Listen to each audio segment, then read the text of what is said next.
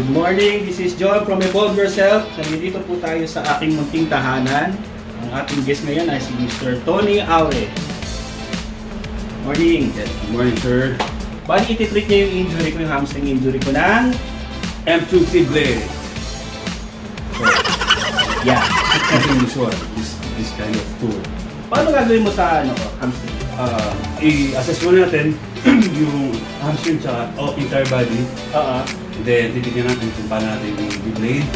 Then, i-release natin yung mga fascia na medyo hindi maganda. So, anong benefit ang makukuha ko pag after ng sa M2T? Maganda mobility, then yung mga muscle restriction, magiging flexible. Okay. Then, magiging, basta maganda mobility. Okay. Then, yung mga pain, yung mga nodules, pwede natin ma-release yan. Using this soft tissue. Okay, so simulan na natin. Let's go! 1, 2, 3. Then backward. 1, 2, 3. And don't move. Don't move. Then squats. Alright, yeah, no. Very good. 1. Go down. 2. 3. 4, 5, 6, 7, 8. First treatment, quads.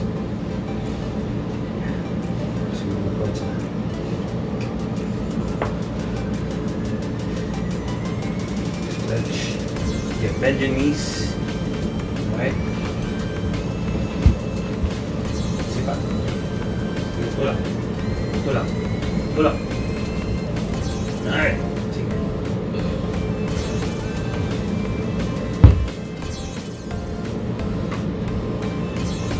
Quads. Rest. Oil. Need oil.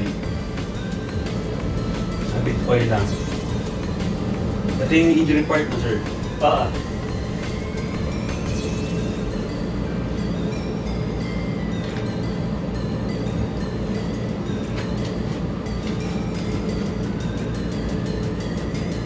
So masakit?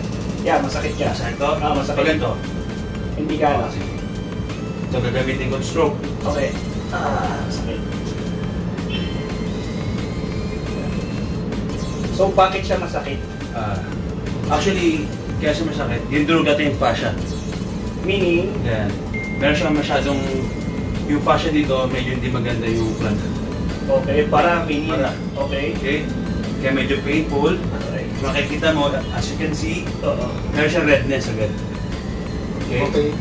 Pag may redness na, we should transfer to other part. Kasi magkakaroon ng petechiae or magkakaroon ng scar tissue. Okay. Right?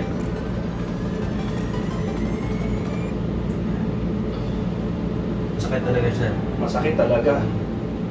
Pero it helps. After ng treatment, maganda mobility, maganda circulation ng dugo, at yung mga soft tissue. Usually, ang recovery time nito, gaano ba? Actually, yung redness niya, mawala 2 to 3 days. Tapos yung meron siya magkakaroon ng parang bruises. It costs 1 week to 2 weeks. Okay. Okay lang yan. It's normal. Okay. Dito sa mga ITB, may mark pa. Kakatapos lang. Kaya gagawin natin, light pressure, pwede siyang targeted, pero light pressure lang. Okay. Right?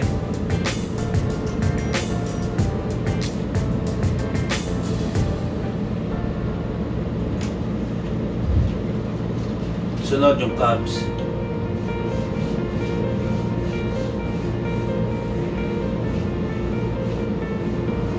Pag di masyadong para gusto mo ma-release talaga, we can use hands para ma-release yung mga pressure. Sakit. Right? Okay. Kasi kung gagamitin pa natin ng blade, magkakasugat na siya eh. Scar tissue nila.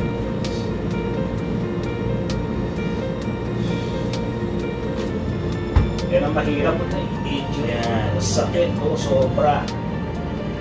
Bali, 2 weeks na ako walang leg day. 2 weeks? Oo, 2 weeks. Yeah. Last Thursday ako na-injured. Pag naka-recover, syempre kailangan mo inner thigh. Okay? Tawag natin at abductor tsaka adductor. Okay. So, if ever na naka-recover na ako sa hamstring injury, ano mga kailangan mong gawin? You can like exercise syempre sa inner thigh, leg part, hams, quads, gastrocnemius, calves, yan. Dapat palakasin mo yung leg natin lagi. Para yung mga supporting muscle, mag-balance. So, kasi nagkaroon na yung balance kaya siguro na injury. Okay, so mababalik naman yung dati kong performance. Mababalik yun, is more stronger using this one, using this blade. Okay.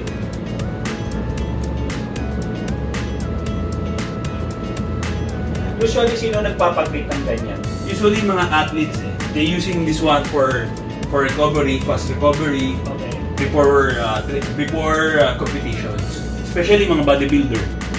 Using this one to promote good muscle, what is this? Para ma-define yung muscle, I mean. Okay.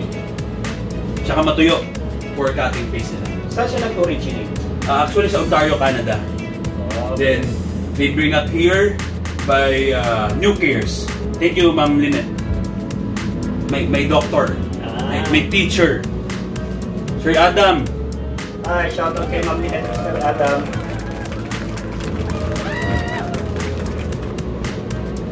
Ha? Ikot naman tayo. Okay na yung harapan. Ito may injury, right? Yes. High pressure na sa injury part.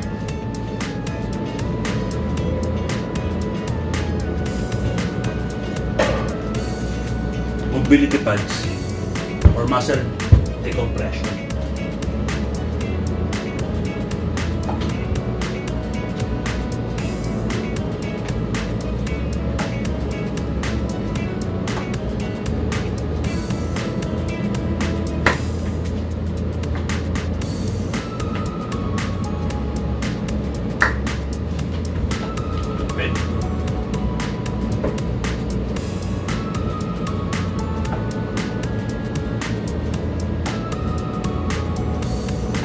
How is it, sir?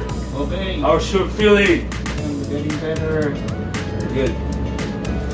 Club style. Actually, yung first treatment ko, after a week, yan. Recovered? Mas nakakagalaw na ako compared Nice. before. Ang laking bagay sobra.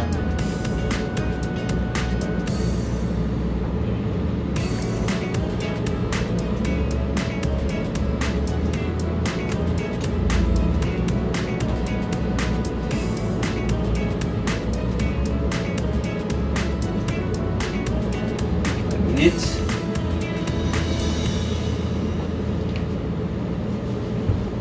Basta siya. Ano mas kaya? Wala. Assess natin. Ngayon, tapos na itong leg part, left leg part, tingnan natin kung nagbago yung strength niya. Bend your knees. Kanina hindi mo matulak. Try mo naman ako tulak mo. Very good. Ano ba yung pakiramdam mo? Isa pa. Isa pa. Pigilan ko. Takasan mo. Sige. Yan.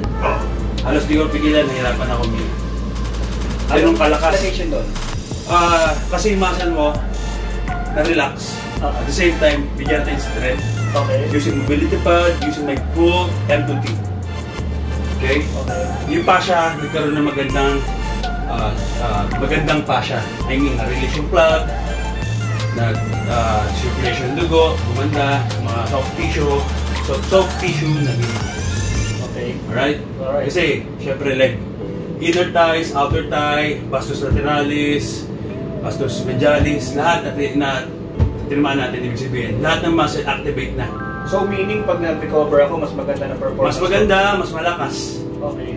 Dapat. Then, kailangan mo na siyang i-workout para lalong gumanda. Okay. Na syempre, huwag natin kalimutan laging mag-M2T kahit once a month, twice a month, or after 2 to 3 months, mayroon tayong M2T para maganda ang flexibility. So, kontakin mo si Coach, ha? Coach Toni. Ulit natin, pag-release ng pads, titignan natin ulit yung strength niya. 2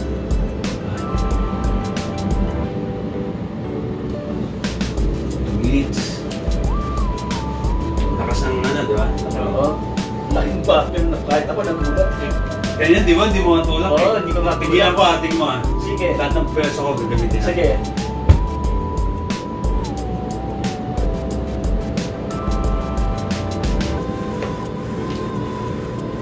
Kaya maganda to, before kayo lumaban, any kind of competition, pa-blade kayo, promise, mag-strength mo, lalakas. Yung mga gagamit ng mga Chinese kasi ngayon. Okay. At least, before sila lumaban, swimming, powerlifting, they use treatment like this. Okay. Pwede rin siya after recovery, walang problema. Asa ba? Okay. Raise your knees. Okay. Okay, hawakan mo dito. Okay. Then tulak mo ako. Isa pa. Lahat ng pwesto ko na. Totoo? Totoo. Saan ka pala nag-aral? Dito sa Pilipinas na to eh. Training namin to sa Fitness Army. Shout out to Fitness Army! Fit Academy nila. Ito kami nag-place ng reviews. Okay. Mga gano'ng katagal yan? Course na yan? Actually, bibigyan nila, kapag nagbayad ka, bibigyan nila yung handout, may web seminar, tapos after 2 days, after a month, or kailan yung talagang certification, pupunta ka para certify ka nila. Okay. Bibigyan sila lahat sa inyo. Sabi nila kung anong gagawin mo, anong pag-aralan mo. Yan yung fascia na hindi natin pangit yung fascia niya dito. Anong cause ng ganyan? Bakit pumapangit yung fascia natin? Is, sa muscle din natin yun eh. Hindi natin masyado na stretch. Hindi natin masyado na gagamit na maayos. Itong part ito. Yeah. Weak. Rin ko, kaya ko na nagpasan yung dati kong record sa deadlift. Supposedly, dapat nagpasan mo. Deadlift, squats. Tingnan natin. Manda ka, Coach May. Kanina. Coach May. Coach May, shout out. Shout out. Coach May ng Celebrity Fitness, umanda ka. Come back stronger. Gano'n mo na katagal ginagawa? Actually, this year ko lang siya training. Kasi nakita ko na ang ganda at malaking tulong to sa mga nangangailangan din ng katulad nyo, na may injury, na magpa-improve yung mga muscles, flexibility. Actually, first treatment ko pa lang, ang laki na naman. Ang laki na talaga. So, tinulong sa akin. Salamat. Salamat talaga. Malit na bagay, sir. At your service, Coach Toni. Coach Toni. Okay, assess natin. Titignan natin kung paano niya akong sipain. No acting, no drama. Ready? Push. Push. Walang acting yan, ha? Walang acting, ha? Sure. Oh, dalawang kamay, pipigilan ko, ha? Oh. Okay. Dibdib ko na nalagay. Okay. Okay, push. Isa pa. Ako nag-cramps. Wait lang. Sorry. Nag-cramps ako, wait lang. Sorry. Baka gusto mong M2T Blade na. Nag-workout nga pala kami bago ako mag-blade. Thank you, shoutout to Fitness First. Siyempre, shoutout din sa Sliver Sport Try. Hi! Sliver Sport Legaspi. My gym! Kung kailangan nyo ng coach, siya hanapin nyo. Coach Toni. One more, assessment. Bago tayo mag-proceed sa upper body. Okay. Biting ko. Okay. Push! Dumudulas na. Oy. Ito yung strength ng buong leg. Kung pag-squat natin siya ngayon, kaya niya magbuhat ng mga 50 kilograms. Talaga. Sa gate condition na may injury pa, Kaya na ba sa Monday? Huwag mo na. Sige, hindi ako matigas sa ulo. Huwag mo na tayo sa Monday. Tawanan ako ng coach ko. Okay, upper body. First assessment. Where's my blade? As you can see. Anong best ko? Oh, sige. Best effort. Best effort. Yeah. Best effort. Ganda. Okay, very good. Kabila. Kabila tayo.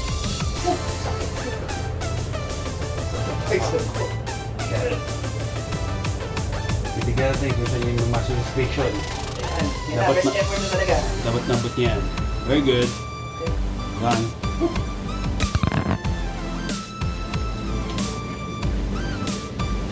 Ulit. Opo muna. Sige, okay. Check naman natin yung rhomboids. How to check it? Stand. Wala po tayo.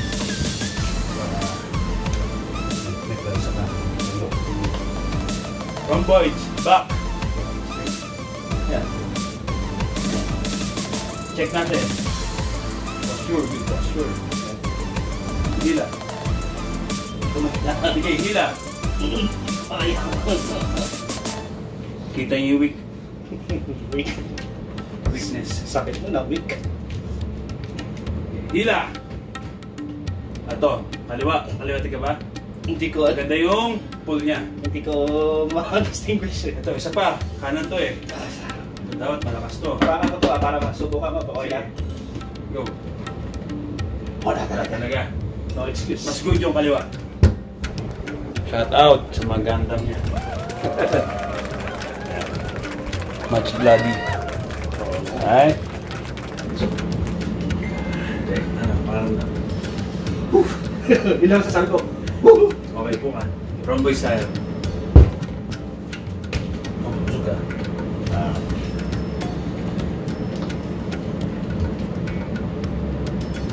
Yun. Thumbs up. Gila. Ikaw Martin yun eh. Hindi. Madulas yung sapatos ko. Ayun. Dito sige. May oil yan, sapatos ko. Sige, gila.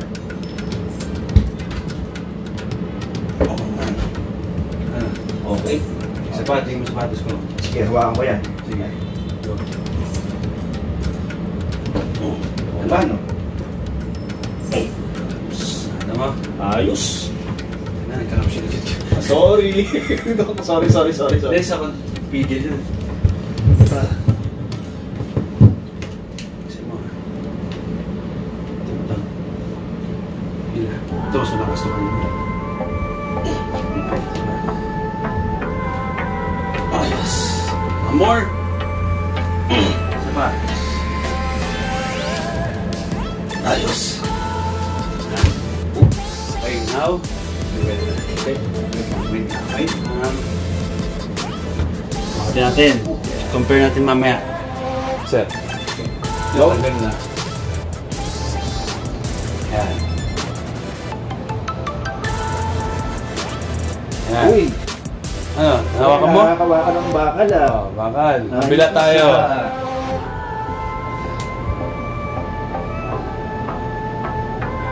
Isa. Uy, ba't sobra-sobra na yan? Ano yan ha? Ayos ah. Sige. Isa pa, ulitin natin. Para makita ng mga viewers natin. Okay, 1, 2, 3, relax. Relax. Sige, hop, go. Close piece tayo, close piece para... Hindi, yung tambak lang medyo. Okay. I-up pa. Ayan po yan. Diba? Ayan no? Yan po. It changes. Yan po yung changes. Ang flexibility ng humps, sa shoulders, chest, saka ng back. Na-trigger po. Sir Bob, how's your feeling? Good! Thank you! Thank you! So dito nagtatapos ang ating M2T Blade session with Coach Toni. So, saan ka nga ulit nila mahanap? You can find me in Facebook account. Toni Aure. Search my name then. Okay, so... Or you can go to Slimmers and catch me there. Okay. So, dito nagtatapos ang ating first vlog. So, evolve yourself. Not just a phrase. is the way of life. Peace out. Peace out.